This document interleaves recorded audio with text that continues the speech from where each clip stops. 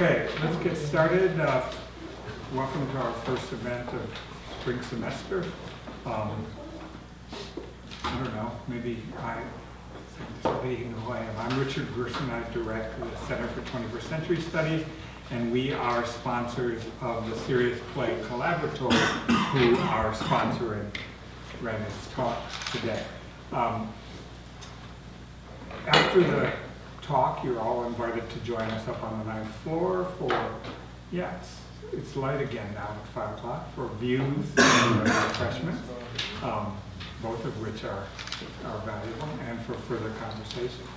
And before I turn this over to Stuart Moulthrop to introduce our speaker, I wanted, as we like to do, to acknowledge the fact that we here in Milwaukee live on traditional Potawatomi, Ho-Chunk, and Menominee homelands along the southwest shores of Michigami, North America's largest system of freshwater lakes. On these lands, the Milwaukee, Menominee, and Kinnickinnic rivers meet, and the human and non-human people of Wisconsin's sovereign Anishinaabe, Ho-Chunk, Menominee, Oneida, and Mohican nations remain present. We're grateful to live and work alongside all of the diverse inhabitants of this place. Thanks. Thank you. And I want to thank the center, not just for sponsoring the collab, which has been so important to so many of the people in this room, but for the contribution the center makes to this university, and particularly to the humanities in this university, which is absolutely essential and unparalleled. So, Raine Koskimaa is professor of contemporary cultural studies in the Department of Music, Art, and Culture Studies in the University of Jyvaskyla, Finland. He is deputy director, or as he says here, vice director, of the Finnish Center of Excellence in Game Studies, a very ambitious multi-campus consortium underwritten by the Finnish Academy. And the Finnish Academy is now sort of the stuff of my dreams. If we had any kind of academy, particularly one that's willing to lay out more than €1 million on a project. I won't tell you how big the budget for this project is, because it would depress you. But it makes me happy that it's going to such a nice group of people. The project, which involves 3 Finnish universities, networks dozens of faculty and graduate researchers. Raine himself has been working on various aspects of contemporary culture, from experimental and postmodernist fiction, which is actually kind of how the two of us got together, to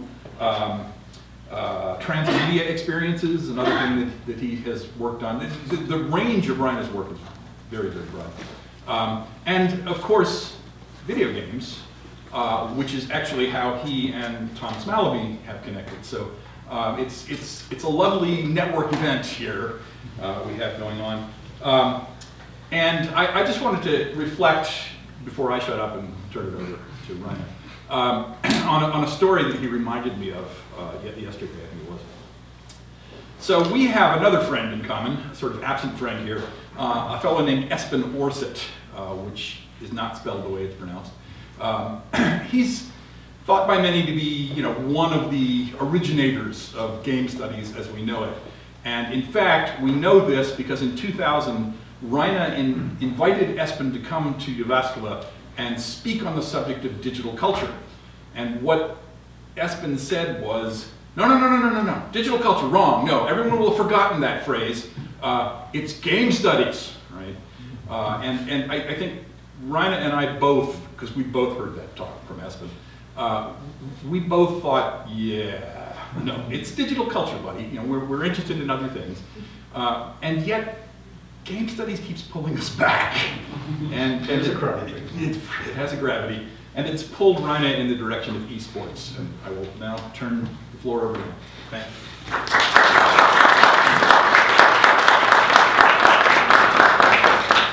Thank you, Stuart. I'm honored to be here. Welcome. Thanks to Stuart, to Thomas, to make it happen. especially thanks to Stuart for great hospitality. And going to talk to you about eSports, as said. First, a few words about where I come from.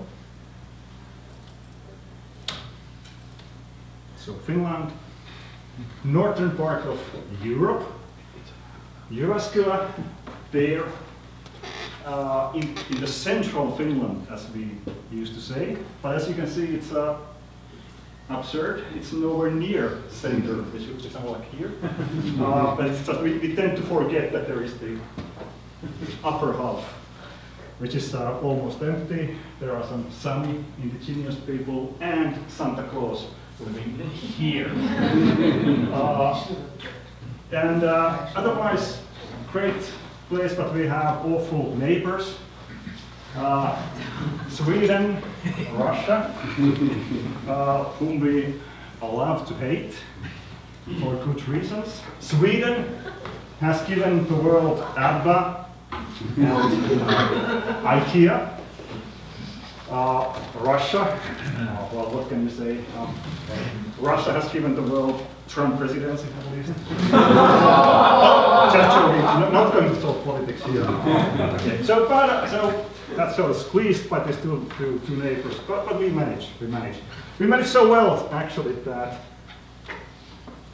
for the 2 years in a row, Finland has been seen as the happiest country in the world. It's very hard for us to really realize that, but I have to believe if the statistics say so. So yeah, we are happy as long as nobody is asking us to, requiring us to extreme levels of social experience, like watching strangers into the eye, or getting into close contact with neighbors, going into the same hallway at the same time, all of that. So if you're not recording that from us, we are very, very content. So that's for Finland, and then going to eSports.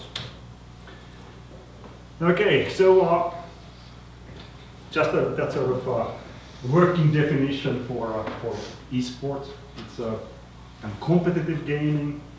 You can argue that all gaming is competitive to some extent, but there, as I see it, there has to be some sort of institutional or organized setting or framework for the competitive play, for it to be considered as eSports. It doesn't have to be professional, however, so that's another matter.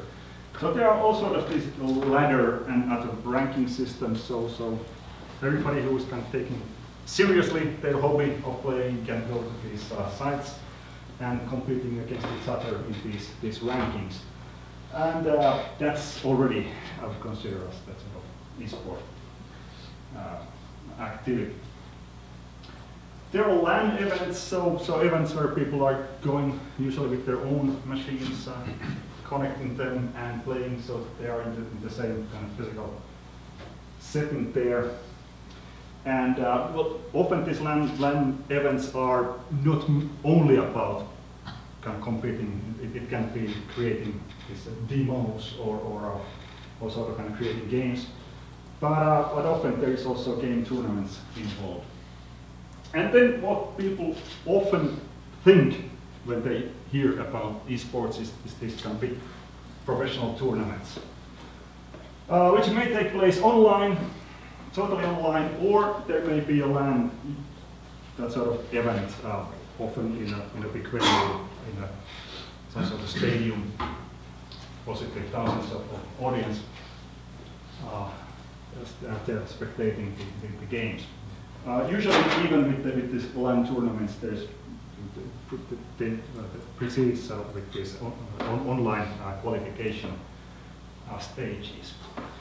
Intel Extreme Masters, ESL1, the International Overwatch League, these are the most best known professional eSports tournaments.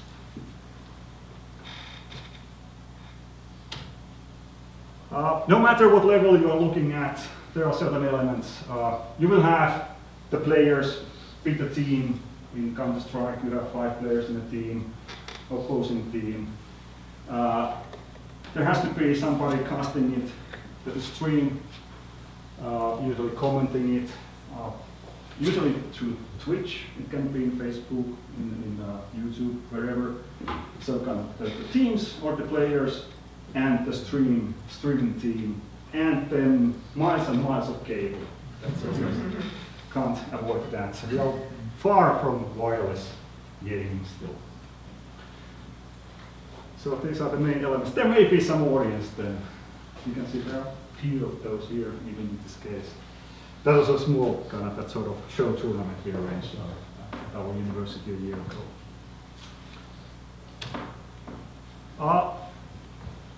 It seems it's a quite recent phenomenon, maybe 10-15 years, that we have had this sort of professional esports.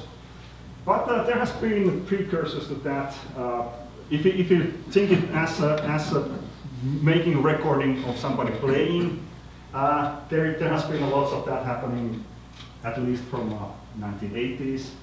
This is from one research publication, a couple of quotations there. So back in the day, in the 1989, for example, people were just kind of videotaping their playing, and that's close to what we see in game streams today. So that's one of the kind of that sort of prehistorical strands there. But also there have been lots of televised gaming competitions since early 1980s. And if you look at the screenshots, the same elements that you have in eSports today. So there, on the TV screen, you have the game itself. You have the face cam. You have the counter. There was also a commentator. So there have been lots of these tournaments, and they are that sort of kind of direct precursors to the eSports today. And did you know that the USA had a national team in video games in the 80s already? And that competed against the Japanese national team, late 80s, for example. So there is that sort of institutions already at a quite early phase.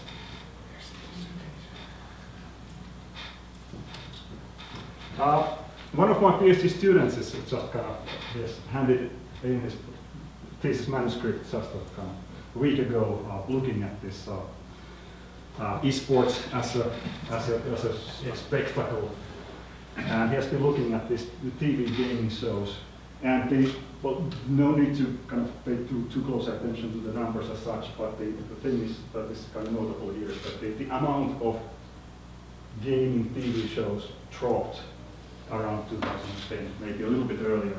So around the time when online streaming started to gain steam. So it's a very clear connection here. Now that Twitch and other online streaming services have kind of increased in popularity, the TV shows are going down. But there are still many of those.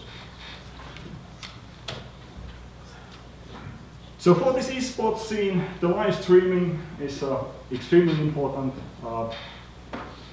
There would not be the eSports scene as it is without live streaming. So Twitch, that's the main platform or channel. YouTube to some extent, and also some tournaments are kind of shown through Facebook. The casters who are making these streams are celebrities in their own right, and actually the most kind of popular streamers or casters are making more money out of that than the professional players. But also many players are streaming whenever they have time for that, alongside their kind of professional play. And also TV channels are providing eSport content. That's a very sort of challenging field. T.L. Taylor has been writing about that. I've been discussing with the people from Finnish public broadcast company who has been making this eSport broadcast in television for 5 years. And he said that it's the irony of it is that now that they have learned how to produce good quality eSport, number of audience watching it in television is decreasing. And their decision last year was that they went to Twitch. So they are making the productions to television, but they are also streaming it in Twitch, because that's the way to really reach the audience. And then the unavoidable question, is it sports? That's not really, I don't see it as an important question at all. I like to talk more about competitive gaming than eSports, but there are certain reasons why there is some significance to this. International Olympic Committee thinks so, to the extent that they are considering taking eSports as part of the Olympic Games. Well, there are certain very obvious challenges there. Importantly, that the Olympic Committee has this exclusive media rights and sponsorships, and it's very hard to kind of fuse that with the commercial game companies who are running the eSports. So it's a commercial sort of problem mainly. It's not a question if it's sport or not, but rather how to arrange so that everybody is happy commercially how it's done. So it seems obvious that eSports is part of the Olympic Games soon. But also another question in relation to this question of is it sport or not is the amount of physical exercise that goes alongside with eSports, and that's one of the things that we have been looking at our university in my team. So Veli-Matti Karholahti, Tuomas Kari from Jyvaskyla have conducted a survey with elite e-athletes, so professional playing on the highest level, asking about their physical exercise habits. So altogether they are using 5.5 hours in training, and kind of 1 hour of that per day is physical exercise. And also, so no need to go that through in detail, but it's a kind of, the bottom line is that the e-athletes are active in traditional athletics as well. So it's a kind of, there is a connection there. And so that was elite professional players. We have been also looking at that sort of youth who are just kind of hobbyists, not professional players, not in the eSports scene as such at the moment, but attended a summer camp, kind of eSports training camp last summer. We made questions to them and all sort of things, but it's they are actually exercising quite much. Not feeling lonely, so much about the stereotype of this social. But they're Finns. Well, we have to make that exactly, that's true. And also, and they are doing very well in school, so they are the craze and all of that. Of course, this is very small sample, but this is more kind of pilot study. And also, they were kind of playing quite a lot, so it's 4 to 5 hours per day. And these are kids who are going to school. So on top of that, they are playing close to 5 hours per day. So it's quite extreme. And in addition, they are watching also streams. So their days are filled with gaming, but still they have time to do some physical exercise. Still, they are performing well in school.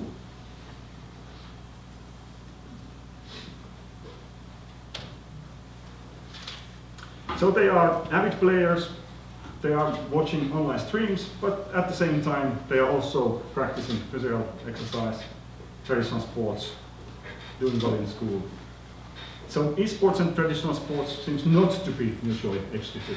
It's possible to combine these.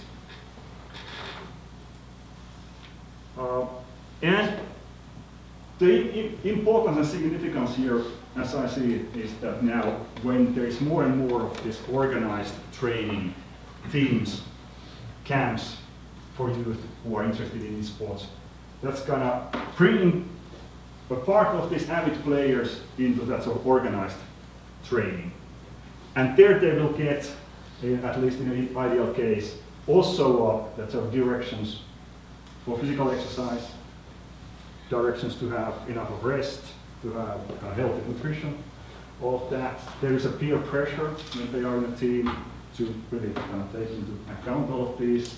So that way the eSports activity may actually improve that sort of overall health in society, especially in this kind of vulnerable group of avid players.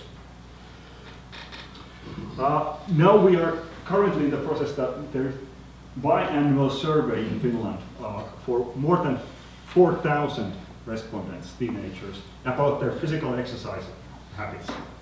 And for the first time now this spring, there will be also questions about their playing, gaming activity combined. So we will have kind of data from more than 4,000 Finnish teenagers later this year about these issues. So then we can kind of check if this small pilot study is really reliable or not. Okay, so now looking at this eSports scene more in general, so this is kind of very important to realize that it's highly diverse. It's so diverse that it doesn't really make much sense to talk about eSports in general. We have different game genres. We have first-person shooters, Counter-Strike, Overwatch, Fortnite, this type of games. There are these mobile games like Dota, League of Legends. We have strategy games, so on and so forth. Very different games. Then we have the kind of games which are based on traditional sports like soccer, football, basketball. We have the racing games. And these are totally disconnected. If you are interested in some of these kind of, let's say, shooter games, you are necessarily not knowing anything what's happening in this kind of sport field. Or what's happening in the simulated racing. So totally different audiences. There are a little bit different sort of mechanisms how the field works. So you should take a more that sort of precise look on kind of what type of eSports you are looking at a given time. So there are games like Hearthstone, which is basically a card game. Farming simulator. 2 weeks ago, DreamHack Leipzig for the first time had farming simulator tournament. So there's no limit what game can be turned into eSports. We have single player, multiplayer, mobile games. All of these have their own eSports scene. A couple of images. The first one is a Nordic championship in FIFA football game. Norway against Denmark. So there was an audience, maybe 20 people watching this. There was prize money, 500 euros, I think, for the winner. Very nice prize, I love that. But so it's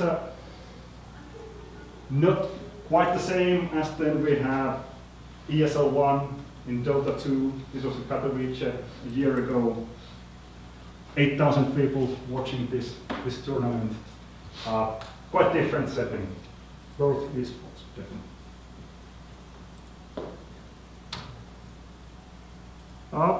Looking at the economics of this phenomenon, there are certain characteristics. The most significant thing is that the game companies who are producing the games own most of the major leagues and tournaments. So the game companies are really kind of dictating the rules. Blizzard, Steam, although Steam is not really that sort of anymore a game producer, but it's sort of platform. So they are dictating rules, they are providing the officials, they're contributing most of the prize money, they finance many of the teams, so they are kind of meddling in all the levels. And for them, it's mainly promotion of games. So it actually, the eSports is a kind of byproduct of their promotion and advertising. Also, the hardware manufacturers are deeply involved. So Asus, Hewlett-Packard, MSI, these are big names in sponsoring the events. And then what is important is that there's this betting company. So there's a huge betting scene related to eSports. And that's, of course, quite problematic in many ways. In many countries, betting, gambling is highly regulated, maybe totally prohibited. And also because much of the audience of eSports are minors, it's very hard to kind of follow that who is it, if they are not kind of involved in betting or not. And especially now that there is a thing called skin betting, where you are not using real money, but the virtual assets related to the games in the betting. Which is a great zone because they definitely have kind of monetary value, those digital assets. So it's just a kind of way to pass the gambling rules. But also the audience is donating to the casters. That's sort of voluntary donations. And that's actually quite a big part of the whole economics. And also, well, the international is known that it has the biggest prize pool. It's something like $25 million for the winner of the tournament. And much of that money comes from the audience donations. But it's a very murky business. And when you go to, well, this is from a Winter Assembly in Helsinki a year ago. There were two stages next to each other. One, there were Overwatch and HP with its Omen brand, main sponsor. And right next to that, Counter-Strike, and there we have Asus and the Republic of Gamers, the main sponsor. It was quite an exceptional case to have Overwatch, that sort of small tournament, because of the Overwatch League. There is not much, they are not allowing too many of these kind of independent tournaments, but this was an exception there.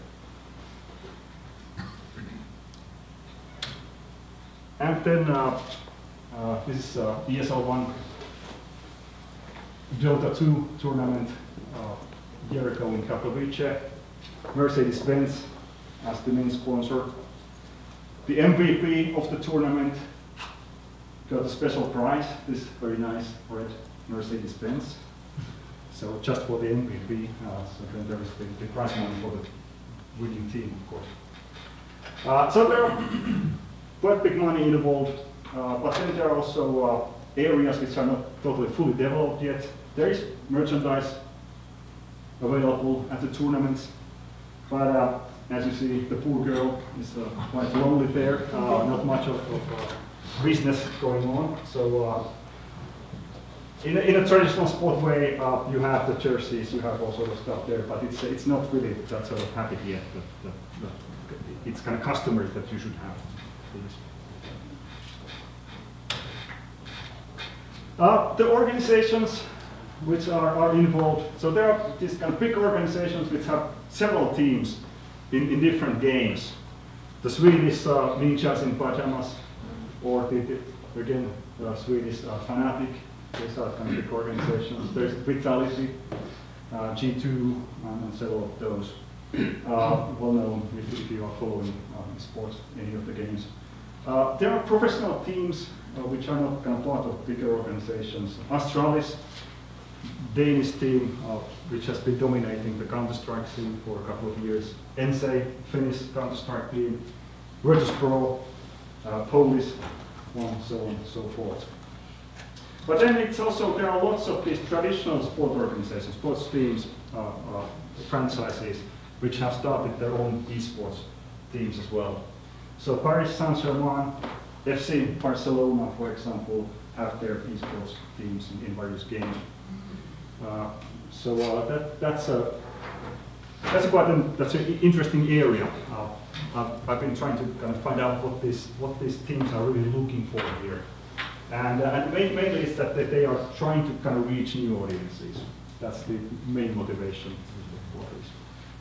But they also they are learning that eSports is it's a different kind of field than the traditional sports, and there are all sorts of traps, and some of the teams have withdrawn. PSG, for example, doesn't have a Rocket League team anymore. They have for several years, but for some reason they quit. And then there are these licensed franchises, and the Overwatch League is the biggest of those. And it was for the first season, it was more than $20 million that you had to pay to enter the league, and now it's much more expensive. So it's also requiring quite a lot of resources to enter that league. If you look at the significance of nationality in eSports, you might think that in video gaming it would not be nearly as important as in traditional sports. And to some extent that's true, but still I would say that the surprising amount, or that it's surprisingly important. You will see that when you go to these tournaments, that the teams are emphasizing where they are coming from. Many of the teams like Astralis, NSA, Astralis, it's very obviously Danish team. NSA is almost like the national team of Finland in Counter-Strike. And in most cases in the team, all the players are of same nationality. They are using the national flag. They are identifying the country where they're coming from. So that's the majority of the teams. But then there are some organizations which are not making that big number. There may be players with mixed nationality. They're not using any flag, or they may be using like EU flag, like the mouse sports, for example. So they have kind of players from various European countries. There are also city-based teams, like London Spitfire playing Overwatch League. Helsinki Reds is a Helsinki-based Counter-Strike team connected to a local ice hockey team. And what's happening very regularly is that the teams may change location, they may change owner, they may change names. That's happening all the time. And a team may be bought from Australia, and next year it's playing in North America, for example. And also the player nationality is not tied to the organization nationality in many cases. Fnatic, Swedish organization, has a Dota 2 team which is fully Chinese. Playing mainly in Asia, but still part of the Swedish organization. And for the audience, this again from the IEM Katowice, MIBR, Brazilian Counter-Strike team playing there. They had their own very vocal supporting team traveling all the way from Brazil. Their in-game leader, Fallen, was taking selfies with their fans. There was one guy from the USA in the audience as well, making it known.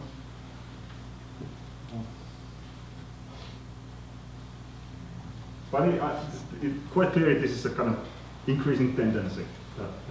It's part of the sportification is that this nationality is becoming even more important. So if you're looking at the audiences, so the main way to follow eSports is through these online streams. That's sort of the tournaments where you go to a physical arena.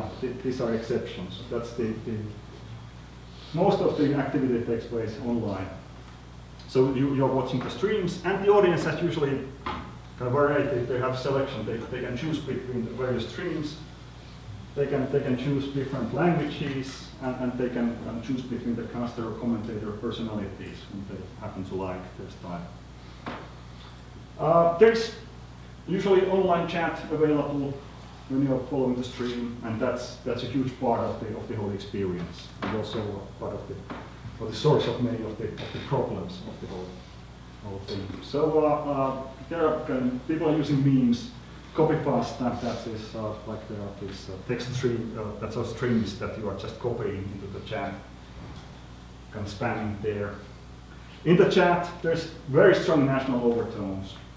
It's often toxic, racist, misogynistic, whatever discourse in the chat,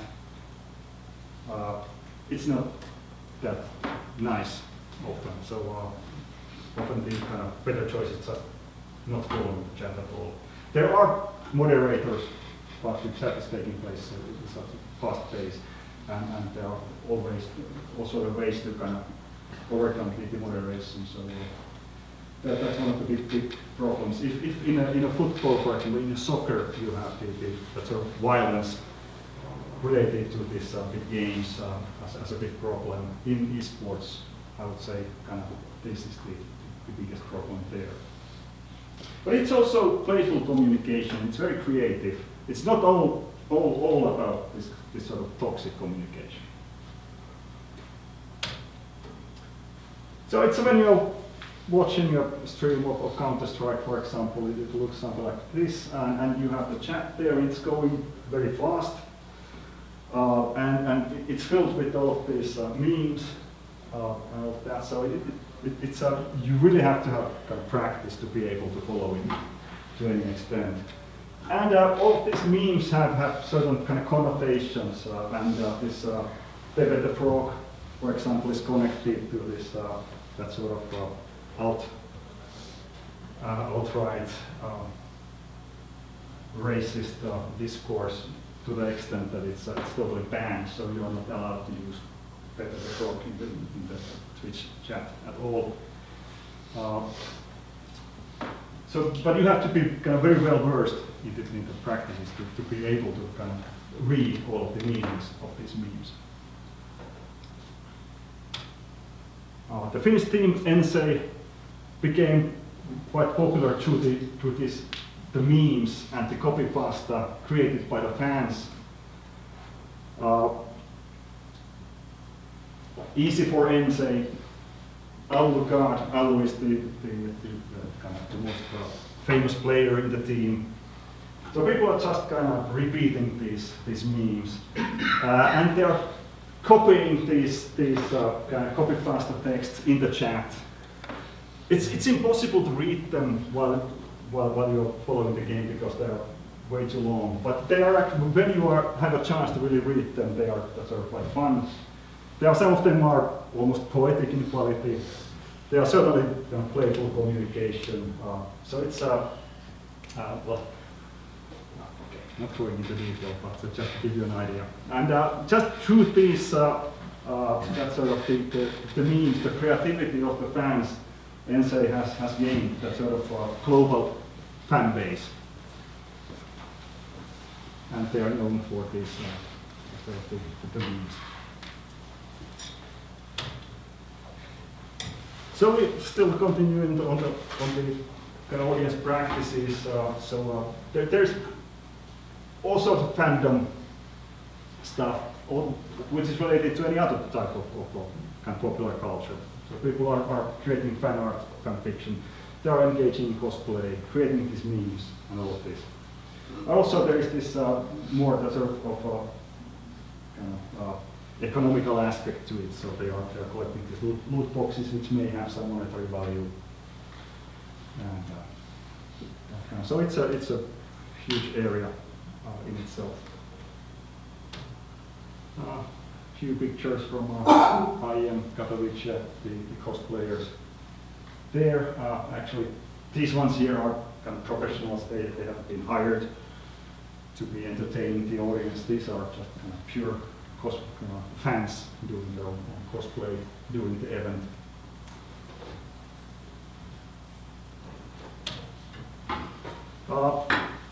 And here, one of my kind of claims here is that if traditional sport is nowadays mainly media sport, then eSports is transmedia sport.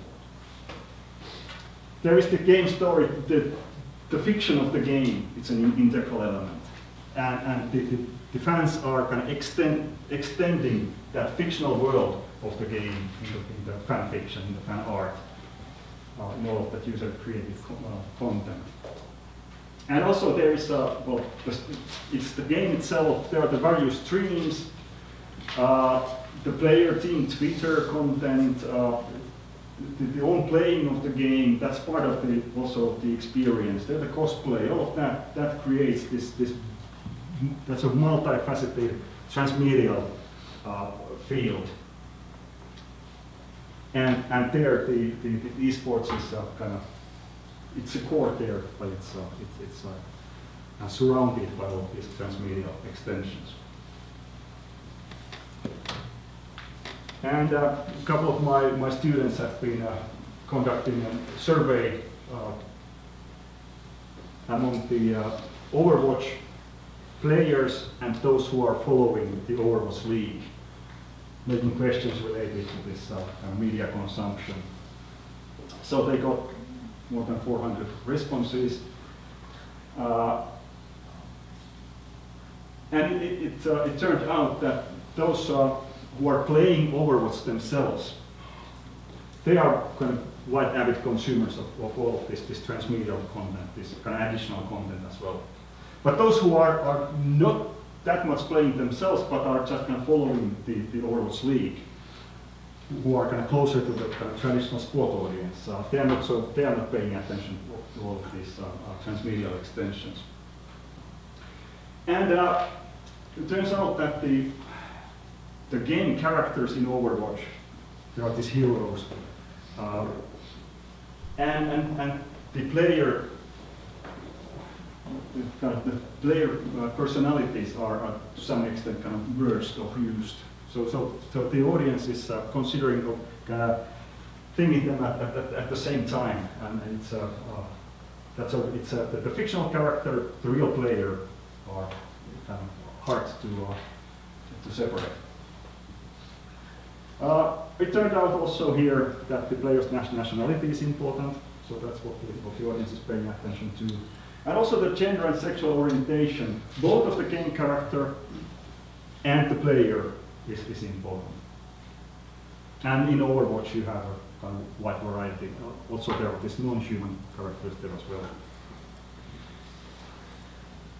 But it's kind of, there is this the transmedia, especially for those who are playing, they are also engaged in this wider transmedia phenomenon.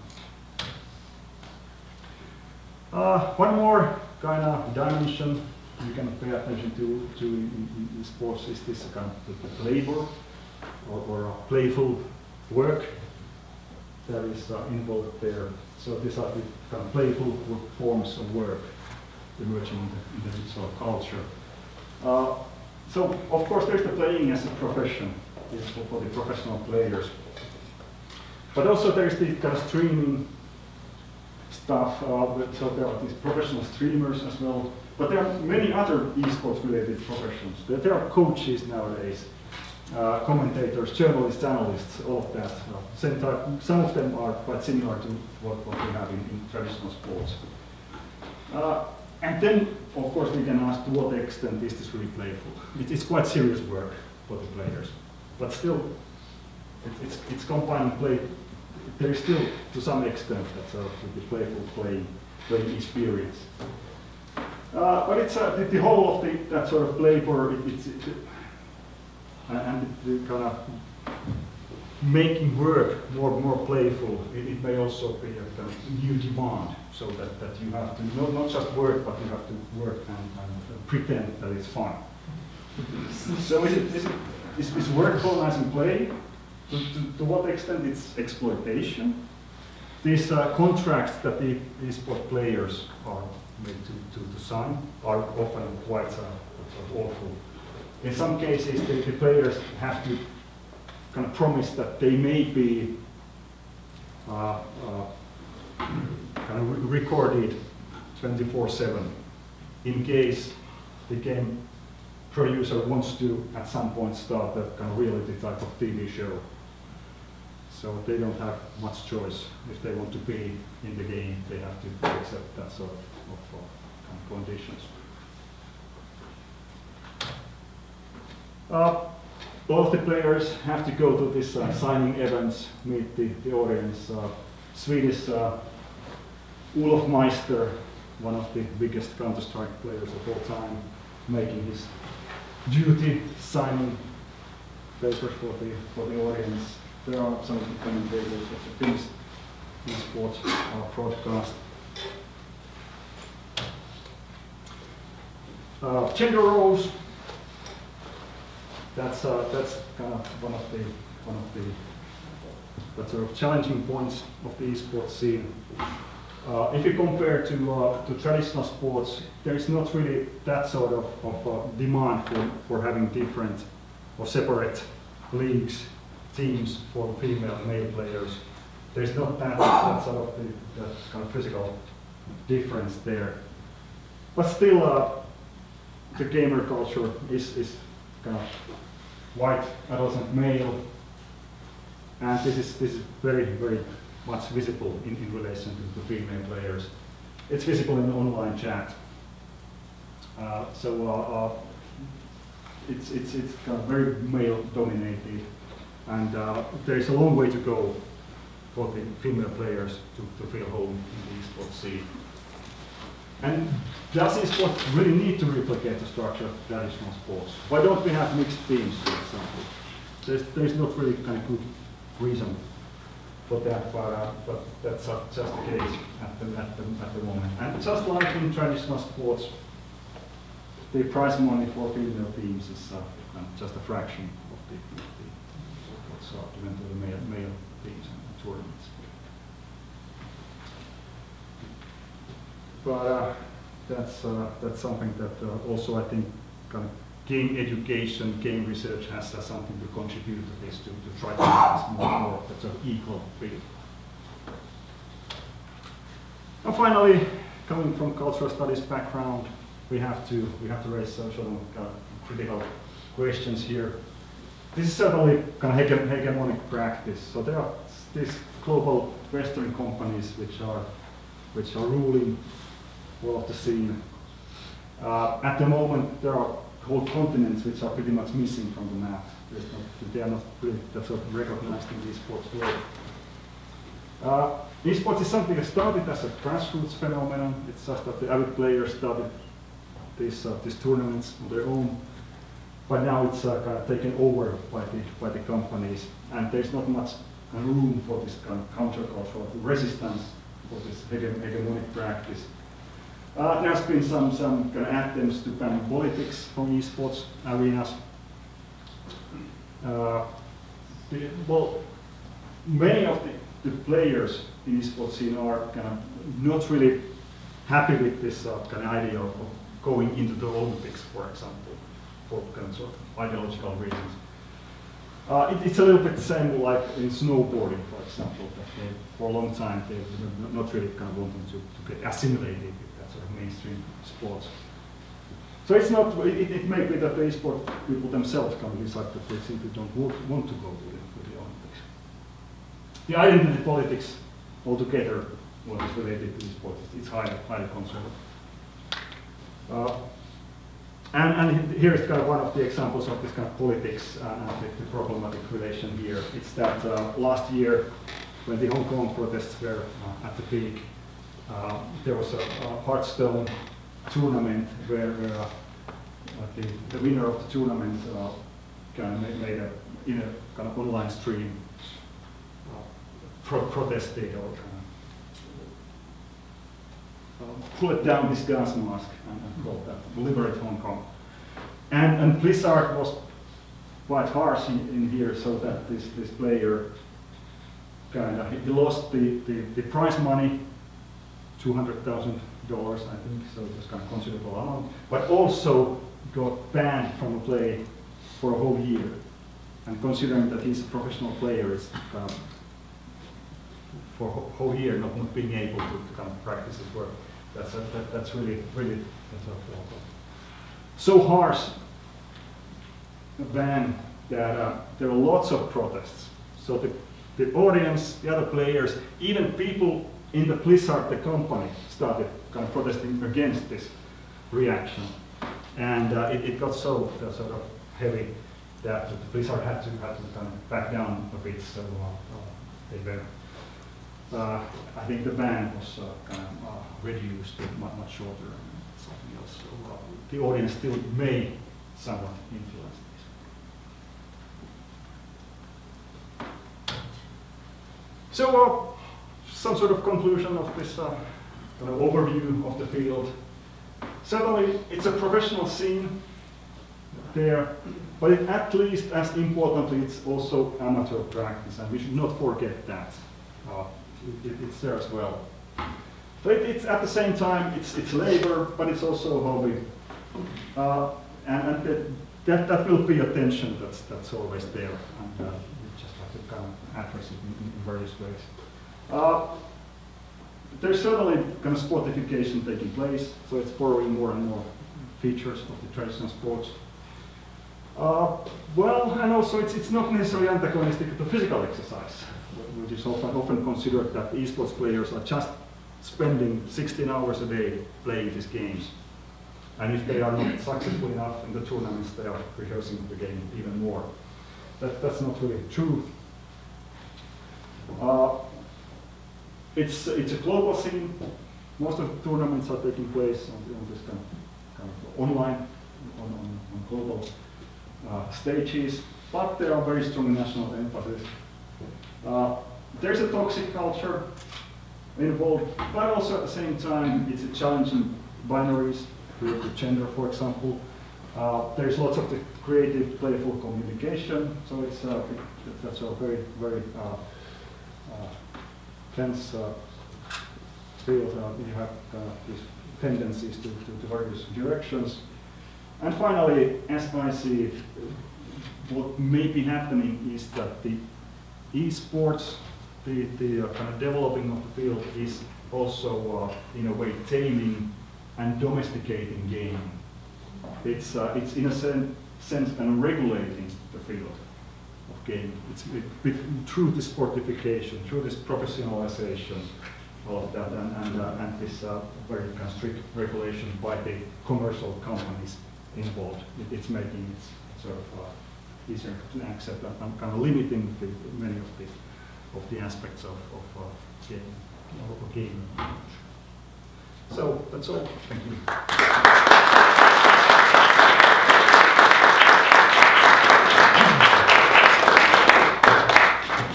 Should we have lights, maybe? Time for some discussion? Yeah, be happy to answer some questions, comments. Sure. Thanks for the talk. I guess my question is about this relationship between sportification and labor. I mean, there is for someone that has been following like eSports journalism and like media coverage around like the topic, you get a lot of like, on one hand you see like this internet culture of streaming and those players developing their communities as streamers and pro players and having their own relationship with their audience and in the game, and on the other hand you have like these big companies putting those mostly kids on the spotlight and the process of sportification, and you see those subjects kind of living double lives in a way that they have to be someone that appeals to streamer communities and they have their own like kind of relationship with each other, and on the other hand you have like the burden of being broadcasted, of signing big contracts, of being sponsored by big brands and dealing with these kind of different worlds coming together.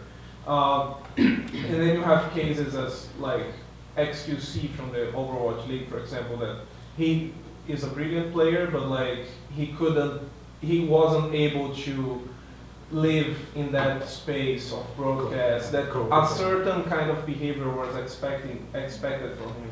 So, and this for me is something that is not just an isolated case. So I wonder, how do you think about these different paths that sportification as in traditional sports and like this more internet meme stream culture can coexist in the more broad eSports environment?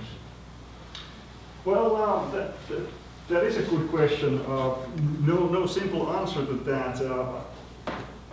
I think the the game companies there are trying to limit that sort of the other path in a way, the alternative. And also they have means to do it. So, but at the same time, I think that they are realizing that it's counterproductive. So I would say that it's still a kind of that sort of useful for everybody to let the players to be that sort of oriented towards the streaming audience and those practices as well.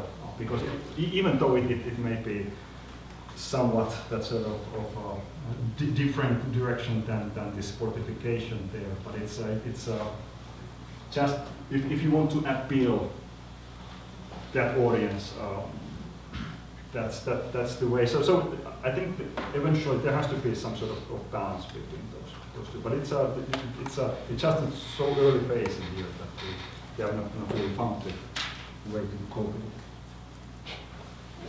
Actually, there's I have a here. question. Go ahead, please. Question about transmedia. I really like to talk and enjoy it.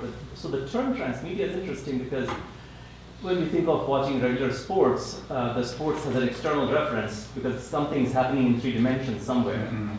So in some ways, to me, that seems more like transmedia. But here, the medium is referring to itself.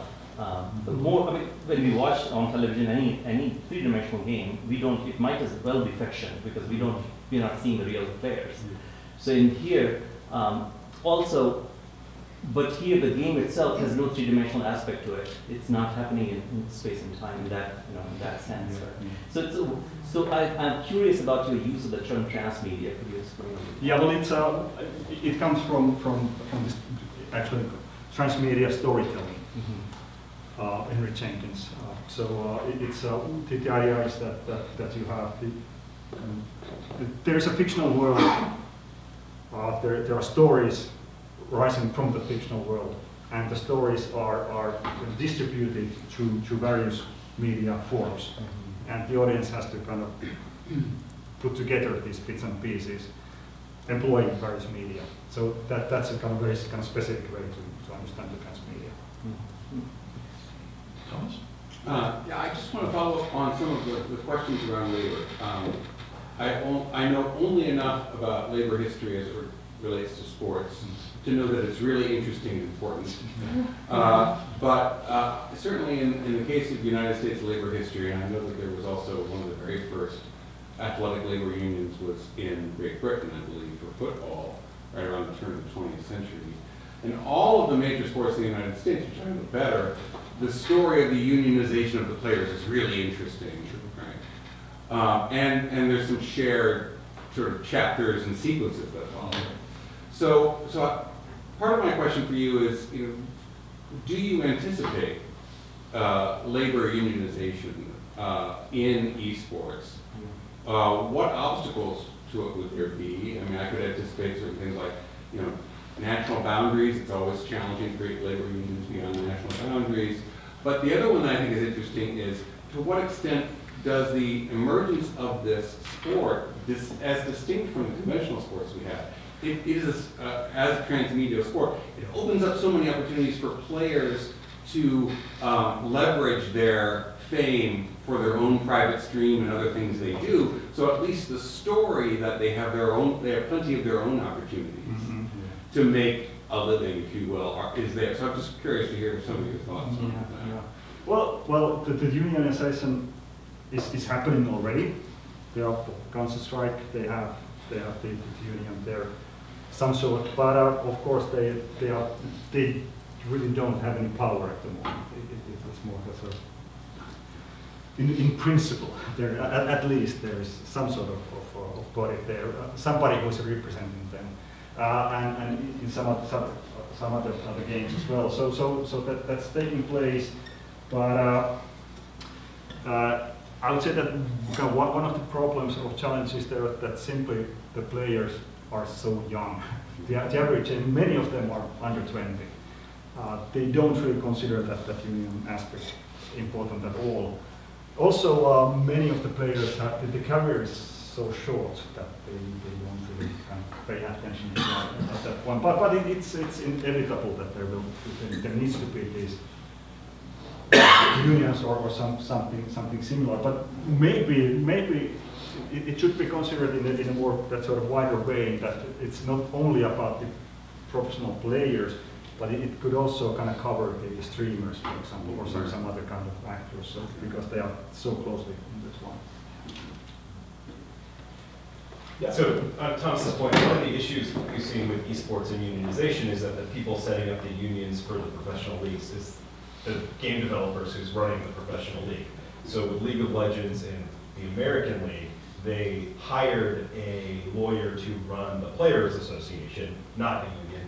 And so we have all of these players who are being represented by someone hired by Riot Games to lobby Riot Games for things that the players want. And I think that's probably the problem, or at least one of many problems when it comes to having 18-year-olds trying to unionize. It's not coming from them, it's being forced upon them, but not in terms that they understand. And I think that's what we're seeing sort of in the immediacy and in the collapse of that sort of players association. And the vertical integration of each sport itself as an architected software object. It's not an analog, except for maybe some cases. It doesn't exist except in as much as that same company produces and provides it, whereas any kids can go play basketball or soccer or formal league, presumably. Yeah. You have a question? Yeah. Yeah, go. So I appreciate that you're calling attention to the kind of toxic right-wing discourse and the other political problems that we see in esports. And I recognize that those are problems that are endemic, of course, in our society, and certainly endemic in online, in online forums.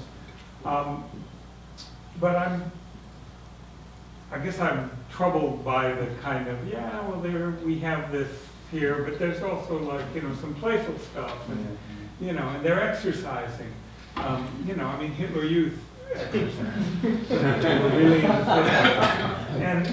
and what interests me in thinking about this is I'd be interested in, not necessarily you, but that's having to do this, but people to think more about the way in which the structure of esports, and I'm thinking in particular the kind of stream that goes by that is, as you say, unfollowable, but is like this, often this stream of foulness that is acceptable, and how that stream parallels, for example, the techniques being used by the Trump campaign and other sort of right-wing political campaigns of flooding the internet with bots and memes and other things that on Twitter that just go by also so quickly that you can't possibly see them.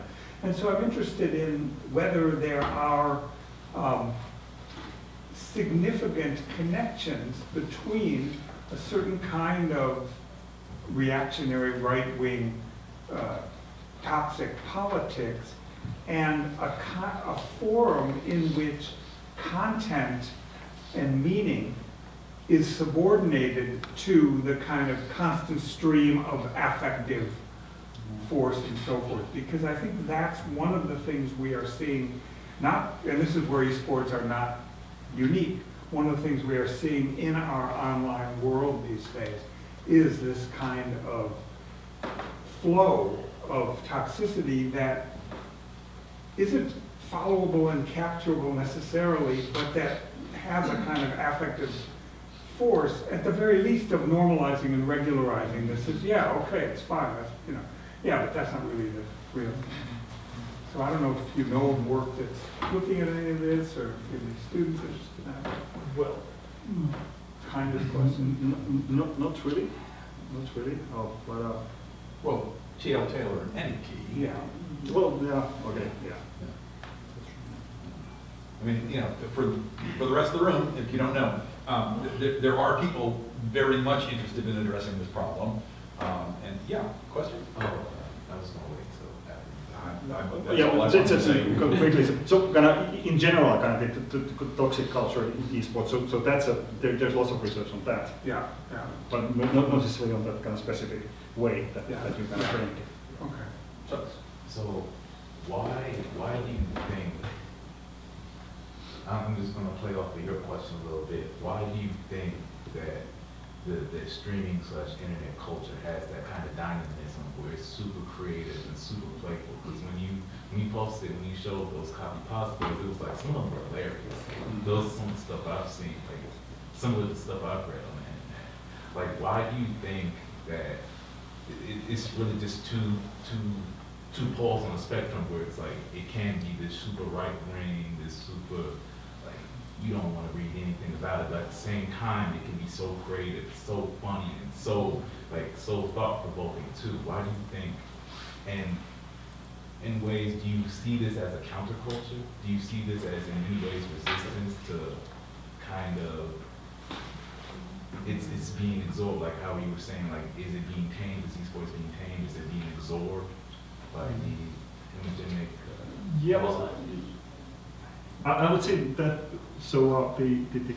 the companies, the whole of this, that sort of the commercial structure there is kind of taming and regulating it to the extent that the chat is one of the kind of rare places where that sort of some sort of resistance still has a place, and that's where the kind of toxicity then finds its sort of form. But it's it's kind of increasingly addressed by these organizations. But I was not trying to make it as that sort of binary, so that you have the toxic, alt-right, whatever, and then that sort of creative and artistic expression of the other end. But they are not kind of mutually exclusive. I don't mean like they are mutually exclusive, like two things can be right at the same time.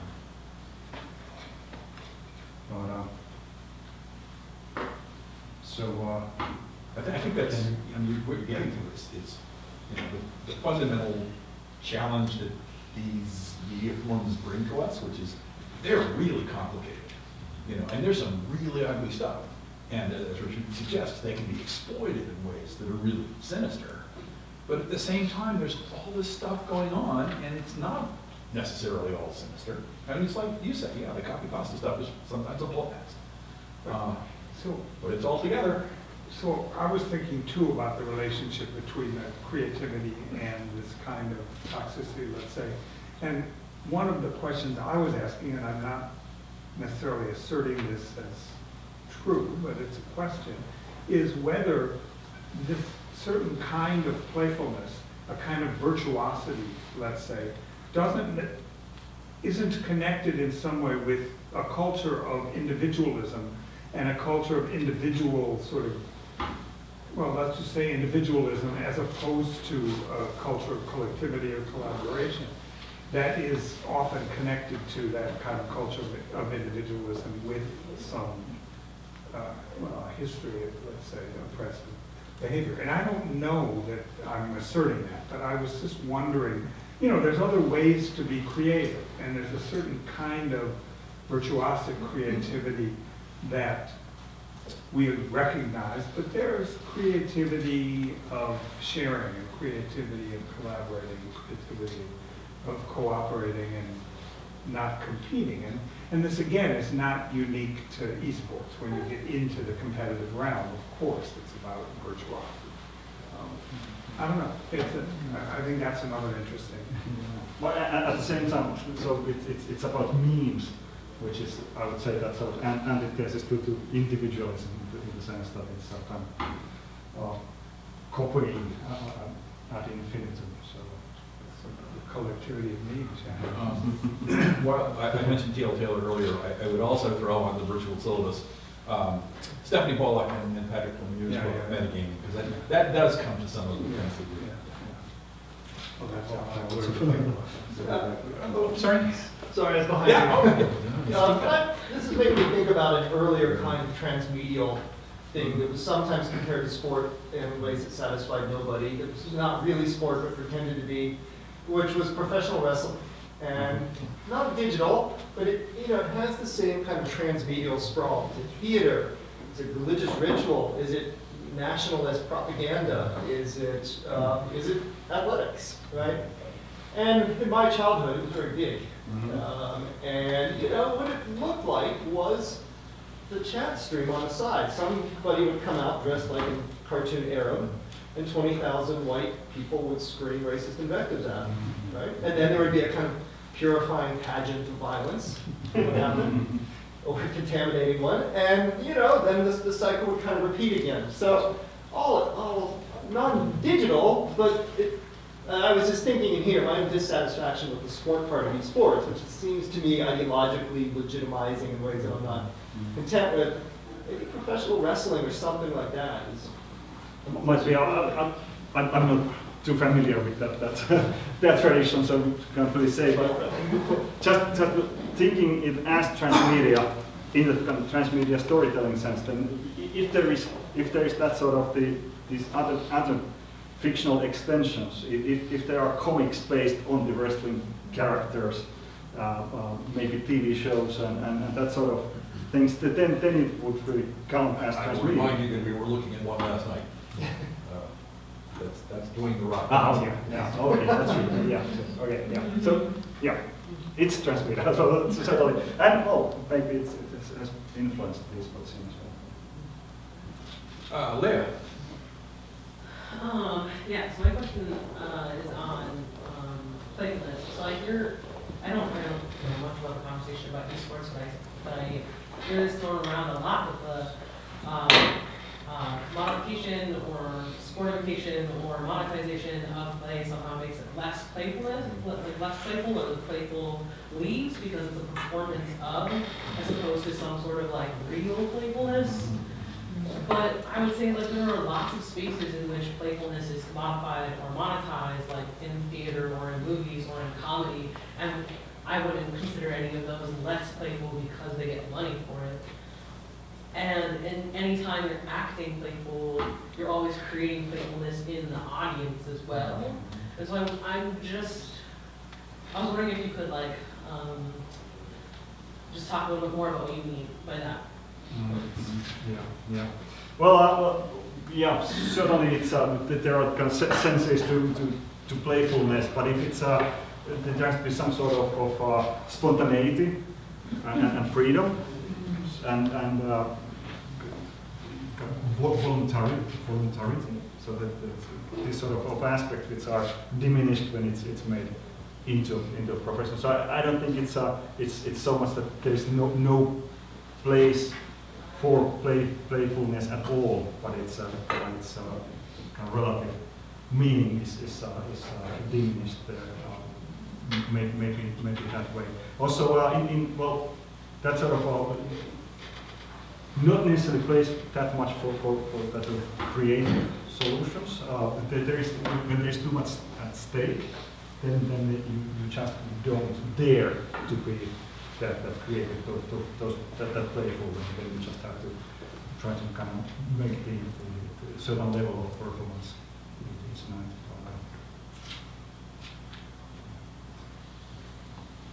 Yeah, Kelly?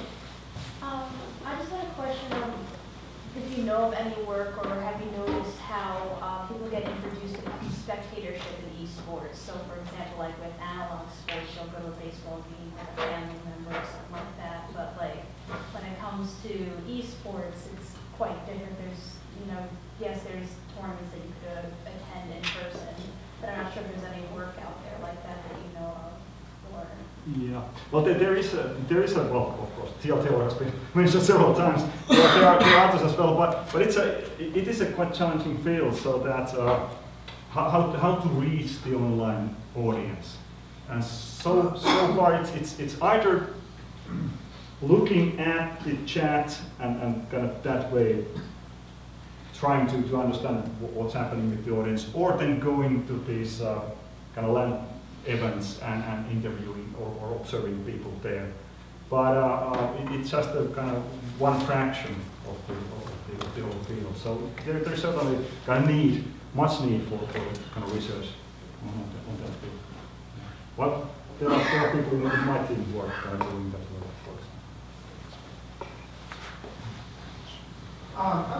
I was struck by you were kind of characterizing the players as being mostly male, mostly white, and it strikes me that there's an active East Asian esports culture.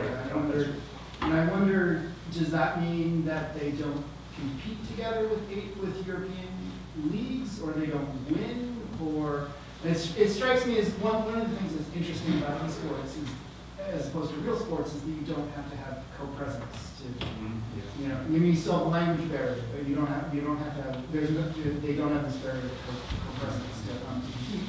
And so I wonder, you know, what is it that makes it a white dominated sport? Well, that's certainly true that it's there is quite a big portion of the players' teams are Asian, really. So kind of not only white. Well, actually there are limitations to that. So that in many games, the North American teams are not allowed to have more than a certain percentage of Asian players. There are several teams which are kind of fully kind of Asian players there, but kind of trying to avoid that. So they are certainly kind of competing together. They are playing in the same tournaments. But at the same time, most of these kind of the bigger tournaments are divided geographically, so that most of the games take place within certain area or continent, and it's only in these final stages that you have the sort of mix of the various teams. But yeah, I guess it's mainly kind of connected to that the most of the game companies which are producing games around which the eSports is emerging are these kind of North American, European companies. And so is Twitch. Twitch is North American and European. Like East Asian has thousands of other streaming platforms that they consume content on, and Twitch has no penetration in that market. Yeah, and also there is that sort of or limited penetration. They have their own scenes. South Korea, for example, so they don't necessarily have to kind of go into the international. They have taken up leagues there. Yes. If we could like just go back a little bit to following up on Thomas' point of players unionizing and labor. How do you see regulation in that, like regulatory moves, like government or associations trying to make things more bearable? Because at the same time that we have like, I mean, I feel that at some point we are looking towards like the 1% of players, like top of the pyramid, those that are like so successful and they have like success stories, but we maybe are not looking as clear or as close as those players that are suffering from burnout syndrome, or they're having anxiety problems, or they're developing a series of like other disorders due to the stress of like streaming, I don't know, like 12 hours a day to try to build their community and try to like make it, just like make it at some point. And I'm asking this because like in Brazil, we're having a very intense discussion about regulation, about how teams and companies are supposed to behave in relationship to their players and what kind of responsibilities they have towards those players. And it's a pretty difficult debate to have because, as Thomas said, we have like those companies it's vertical, so they own everything. Like the infrastructure, they could like just erase the game and that's over. So I wonder how our guys in Northern Europe are looking or talking about regulation or some kind of governance. Well, have to say that there is not much talk on that yet. It's not big enough in many ways. It's such a small amount of especially the professional players. So we don't really have that much at the moment. There is maybe a little bit of sense that it's kind of there are no tools to really make anything because it's this that's a global or kind of companies outside of Finland, Sweden, whatever, Denmark, so that we don't really have reach to them. So, but I guess that it's just kind of beginning. That there will be definitely some sort of, and in Europe, I hope that it will be on an EU level, that there will be some sort of guidelines and the kind of policies for regulation. That's the only way I can see that it can take place. Eric. To kind of bind the comparison previous to this one, I think that like an interesting case study country to look at would be Japan, because Japan has, because of their history with, I think specifically the Yakuza, have extremely strict gambling laws. So much so that eSports, even though Japan obviously is the home of video game, a lot of video game culture, had no eSports present in the way that we understand it in terms of like playing for money and stuff. Because of the gambling laws, it was considered gambling to like, you know, put down $5 on a Street Fighter game, right? Or to enter a tournament with monetary winnings. And so that's a good example of where like the regulations of a government can really hamper the potential growth of an esports scene. Yeah, Japan is certainly, well of course, Japan and South Korea both are those that maybe have the most good, that sort of developed fields, and that's where we try to look for some guidelines. Yeah, and a number of these sports we're already seeing the beginnings of fantasy teams that have their own players, right? Which creates an enormous opportunity for mostly localized betting, but also much more systemic betting. You know. It's almost meta fantasy. Yeah. Don't think too much about it. But also, the betting companies are arranging their own tournaments, and that's quite kind of shady as well. So, I do get the impression that this thing has exploded, you know, over however many decades, but you know, it seems to have suddenly gotten much more intense. And it's happening in various, you know, kind of regional contexts that I think as scholars we don't necessarily have our hands around. So the question I want to ask is there any community of scholars that, you know, is attending to East Asia, Japan, you know, Korea? I mean, is there, you know, DIGRA? I mean, where do people come together and talk about this? Well, DIGRA is one of the Digital Game Research Association conferences. eSports is one of the teams there, but it doesn't figure that heavily. There are certain kind of new conferences emerging. ESC, eSports Research Conference, which took place in Irvine last fall. I was in Sweden, Jyvaskyla, just a couple of months ago, where there's a eSports research network was just started, mainly European one. So there are these new forums, but they are in a very sort of early phase. Maybe one last question, if anyone has one. Otherwise, we can see you upstairs. Yeah. Thank you.